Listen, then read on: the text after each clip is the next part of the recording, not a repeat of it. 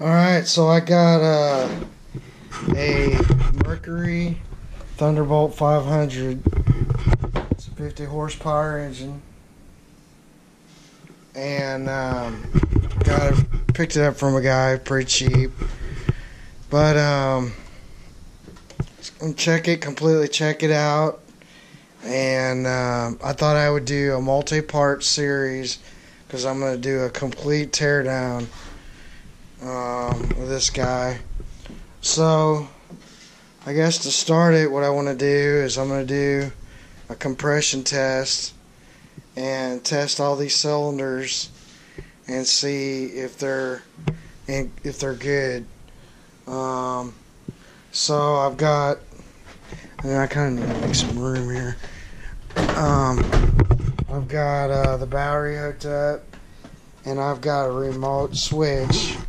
Still have a remote switch set up, so I'm not real worried about the lower unit getting water. I'm just gonna go ahead and pressure. I'm gonna do a test on these cylinders and see what they look like. So, see where I'm at for rebuilding. Cause there's some things like this pin right here. It's somebody knocked it in. They might have mushroomed it. I've got another cowl that I can put on it if I need to, but I gotta get that fixed. And I'm gonna replace this cowl anyway because I guess at one time the water, the tube coming over and it comes out this pee hole right here was clogged or something.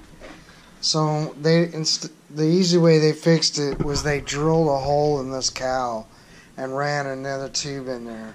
So dumb.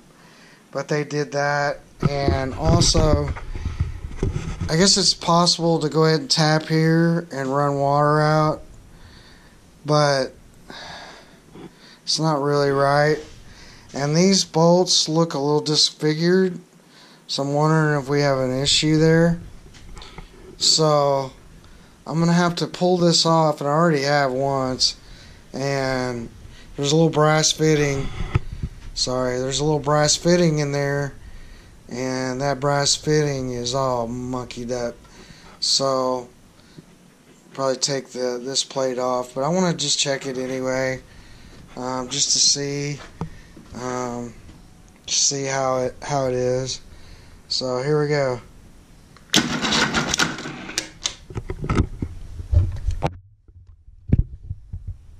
Didn't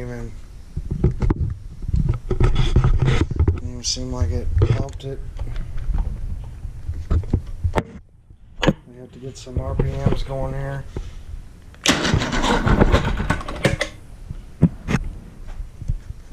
Sorry, it's showing really low. Can't imagine that's right though. This thing, I'm not crazy about it. I bought this at Harbor Freight. I'm not crazy about it.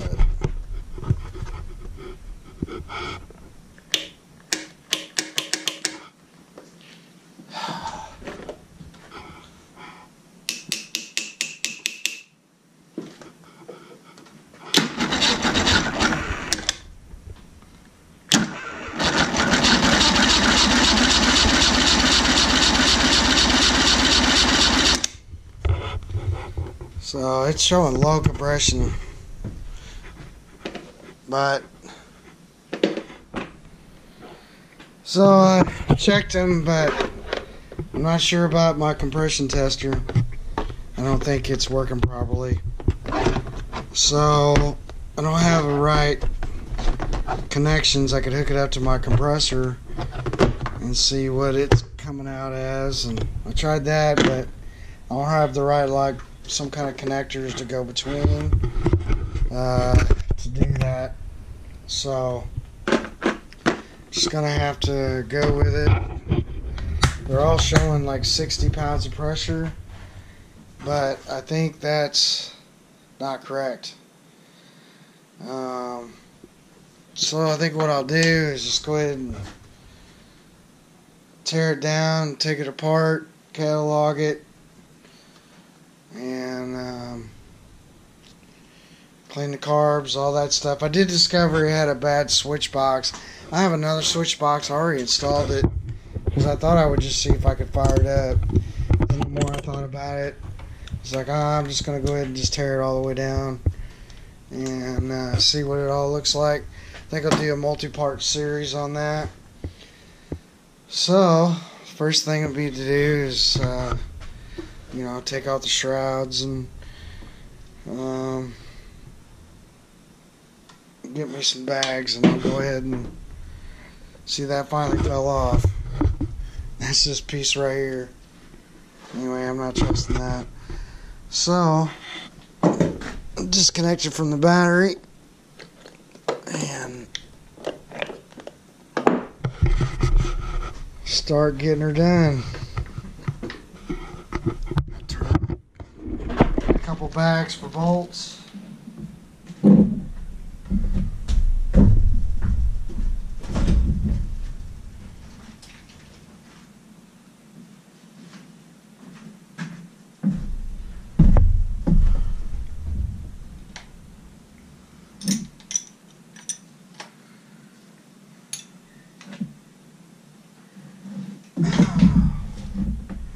Take all this stuff off that I set up. I like to take all the bolts and put them back where they came from. And then when I don't know about, then I'll put it in my bag.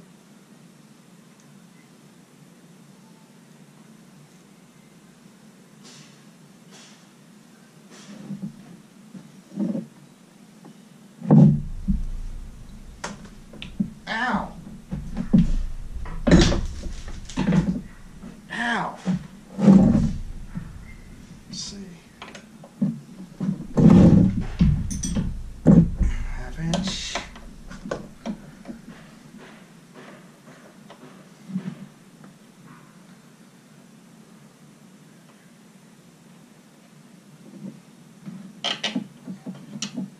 Alternator. Hot lead.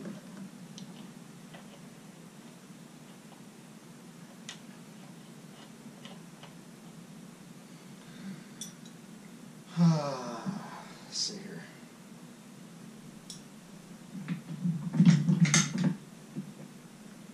Five 16ths. I'm gonna leave it on. I'm gonna do this one.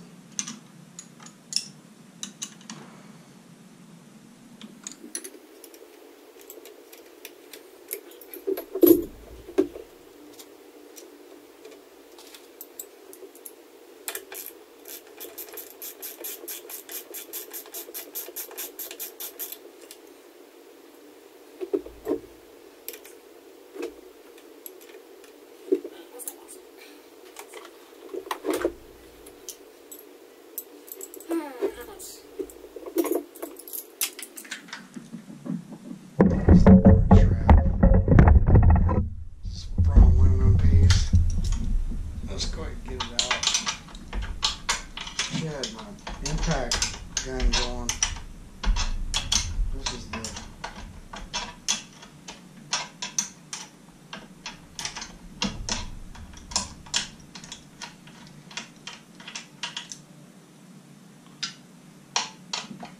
the other side. There's another bolt.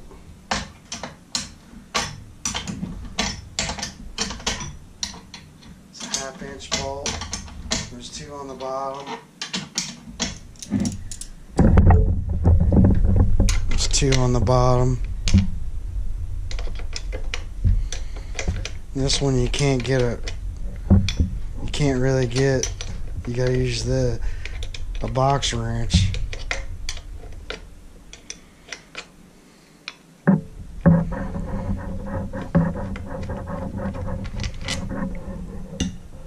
I'll put those back in whenever I get to them.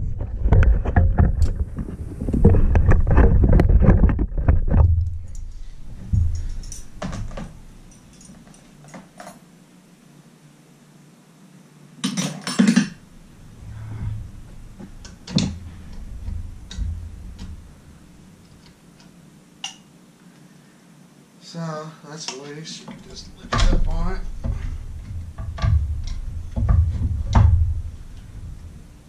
This is the choke. I kind of just made this up. Try and start it. It's got a little pin. Get some dice.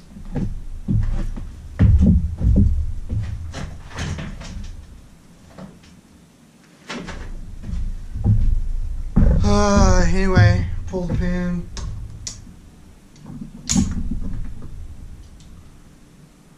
Throw that away. Now that's loose. So I'm gonna put my nuts back on these.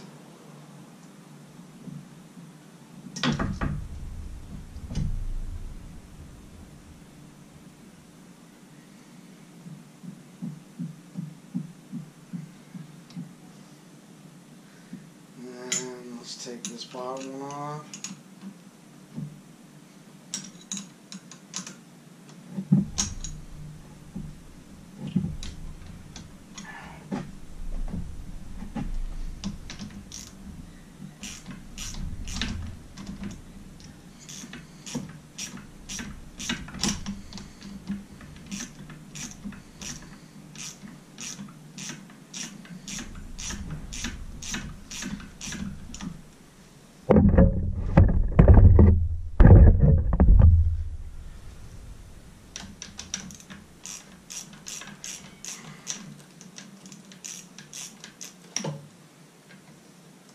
So to make it easy, I'm going to pull the ground wire off the solenoid and the ground wire off the shroud. So it'll just go back.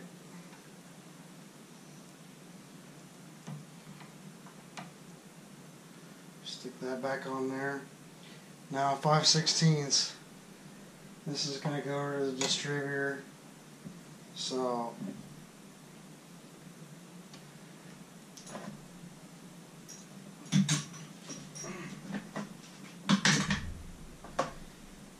I could leave it hooked up since I'm pulling it all. I'm gonna undo it. It's not 5/16. What is it?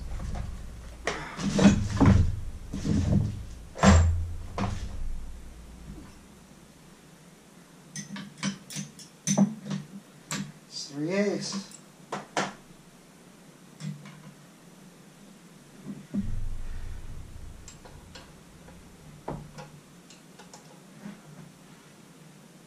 I'll go ahead and pull this one first.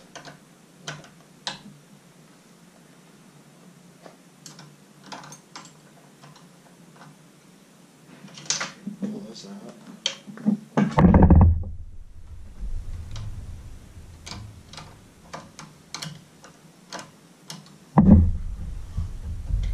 Seriously?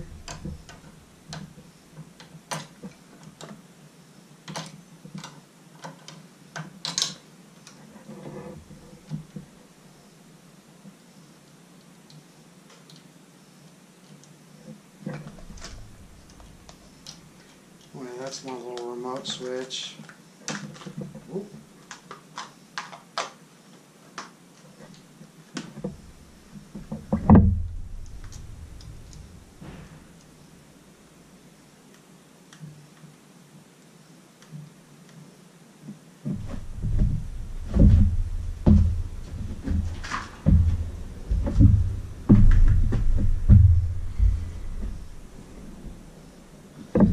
Alright, so now we can take these off.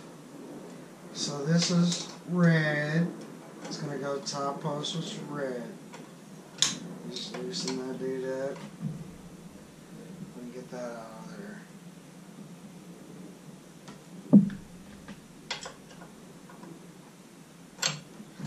Let's see if I can.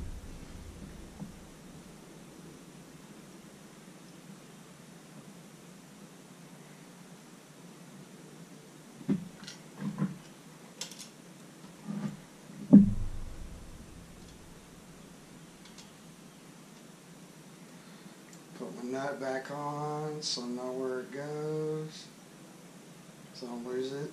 So then the middle one, this is black, going to blue.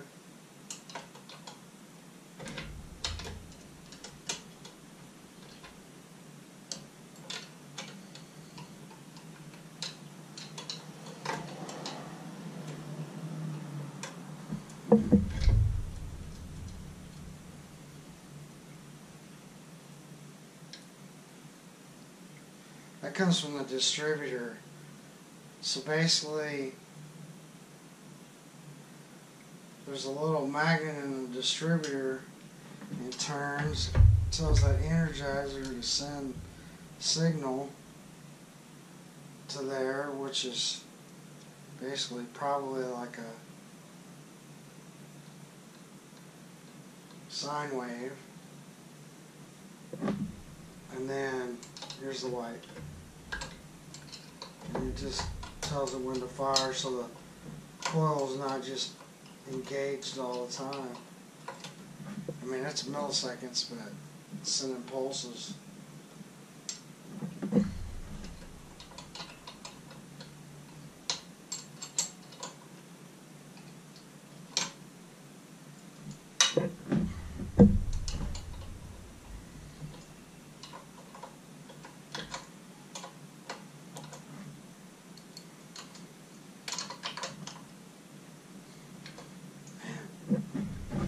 Right, enough of that.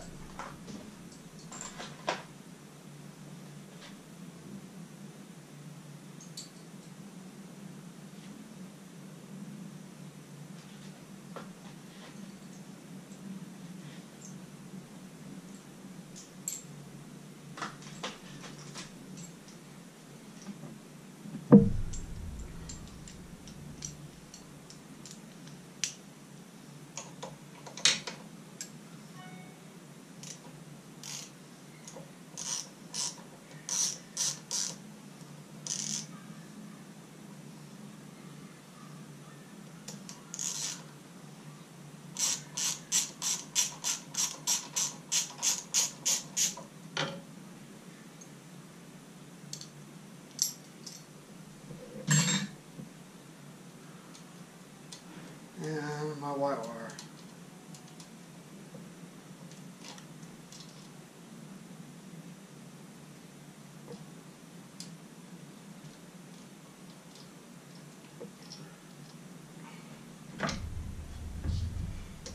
And then here's my green wire that goes to the coil.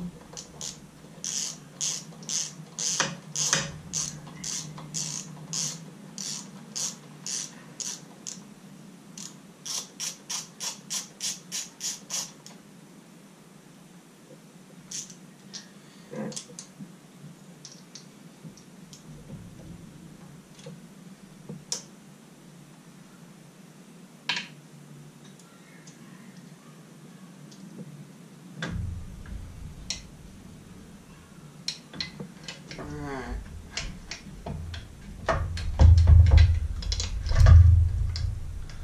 So now we got this screw right here. This Phillips head. That's your ground.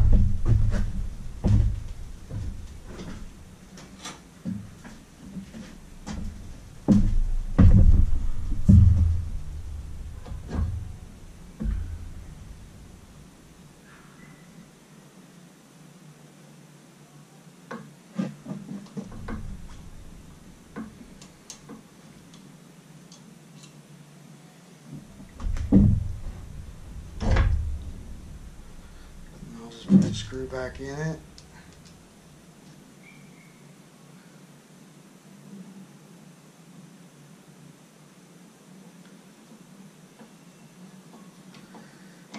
Alright, so they've got the old style voltage regulator. And I'm going to take this off.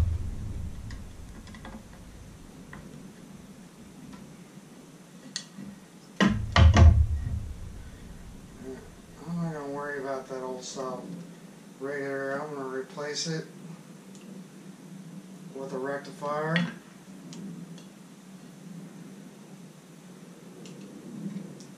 It's just a lot more efficient.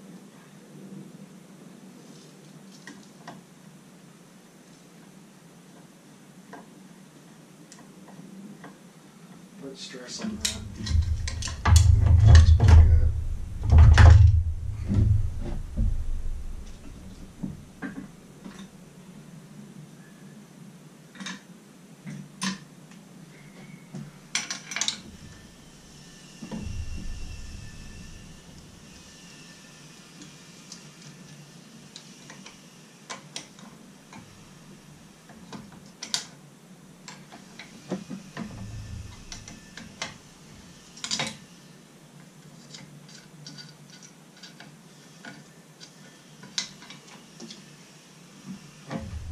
So that gets your front plate off.